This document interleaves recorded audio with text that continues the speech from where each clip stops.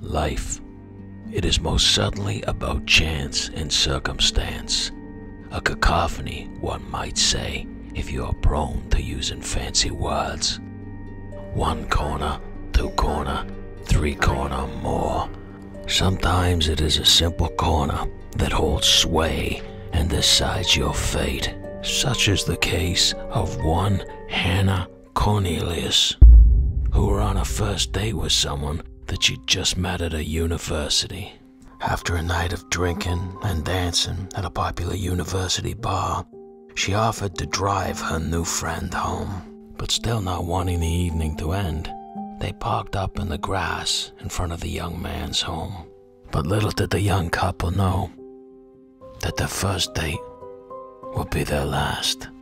A date with destiny, one may lyrically wax. Or as my dear old Nan used to warn, whatever you say, whatever you do, there's always someone watching you.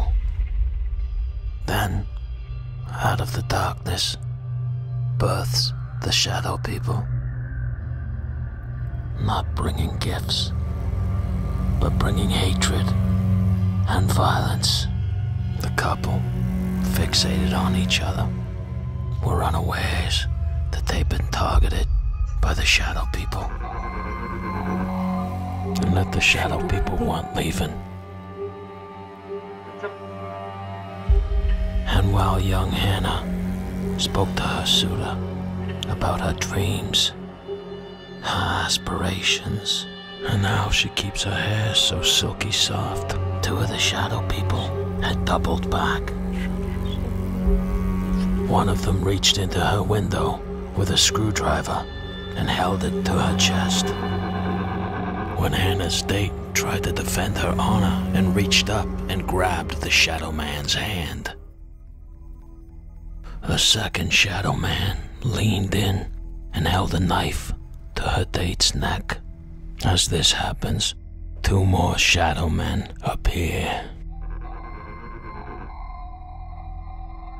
It is then that they force Hannah's date into the back seat between two shadow men, and the other two place Hannah between them.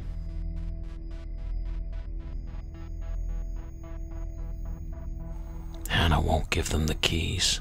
She begs them not to steal the car, for it's her grandmother's, but they threaten to kill her, because this is the way of the shadow people.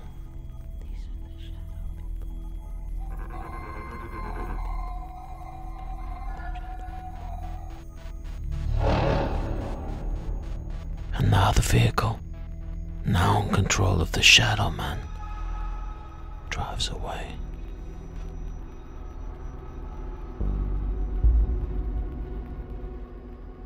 Hannah's car appears almost an hour later at a gas station. At this point, her date has been locked in the trunk, and one of the shadow men goes inside the gas station to attempt to use his bank card. But he's been given the wrong PIN number, something Hannah's date will pay for dearly. It's almost 30 minutes later that Hannah's car arrives in a field. The sun will soon be rising. They take Hannah's date from the trunk and make him lay on the ground, placing his head on a brick, then smash it several times with a large rock and leave him for dead. Hannah is then driven 20 minutes away to an abandoned paintball field, where she is brutally raped and tortured in every way that you can be raped. And it lasted over 60 minutes. And then, when the shadow men had finished doing what they had come to do, they took a large rock and they smashed Hannah's skull and the face beyond recognition. From there, after a day of using Hannah's car to rob and attack other women, the shadow men are spotted and brought to justice. and they disobeyed one of their own laws. Never leave a witness.